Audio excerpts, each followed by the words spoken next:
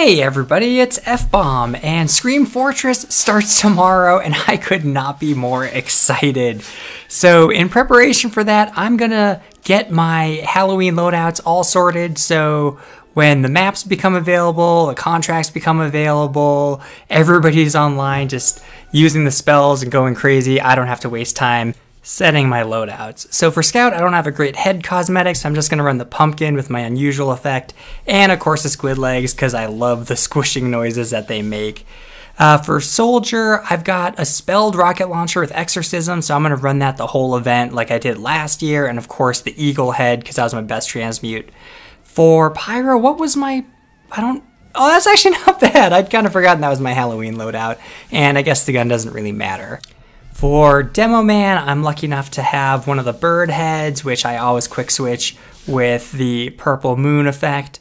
I guess for my gun, I guess the Neon Ween probably is the most thematically appropriate, so I'll run that for the event. And Heavy, I've got a Chicken Kiev, which I like to run with the wings, because it's sort of like chicken with wings, and I quick switch the chicken head with a Wilson Weave, which has a nice yellow footprint spell, because footprints are just awesome. For NG, I actually splurged and bought myself a spelled Jag. It's got the Pumpkin Bomb spell on it. It was only a couple bucks more than other Strange Pro Jags, so I thought I got a pretty good deal there. I actually have a Beat Man and a Fly Head, either which can be quick switched. For Medic, I'm running the Templar Spirit as my quick switch misc, and I normally run crits, but I feel like stock is better during Halloween because everybody has crit pumpkins and spells, and it's just more versatile.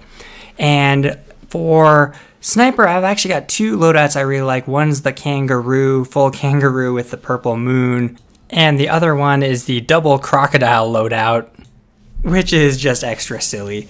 So I'll probably run this one when I'm actually playing Rifle Sniper, and I'll use the other one when I'm trying to do mid-range. And finally for Spy, I've got the I Spy loadout, though I guess technically this could be an all-class loadout. I just love the way how cursed all these eyes look together. Anyway, I'm just super excited for the event with all the spells, crumpkins, costumes, and craziness. Let me know in the comments what you're most excited about for this event, and have a spooky and fantastic weekend. Bye.